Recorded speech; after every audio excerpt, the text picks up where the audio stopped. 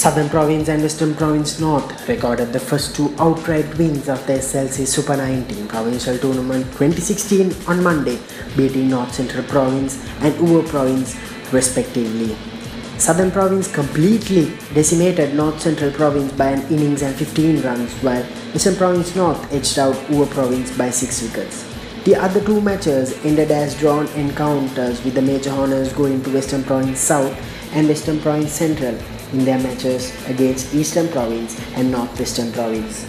St. Aloysius College left-arm spinner Harin Buddila was the star destroyer for Southern Province at Saray Village grounds in Margona, while Sam Washan, the captain for Western Province North, excelled with both bat and ball in their game played at Wesley College grounds. Western Province Central wicketkeeper batsman and their captain Vishad Randika made a magnificent 118 of 130 balls to help Western Province Central draw their game against Northwestern Province.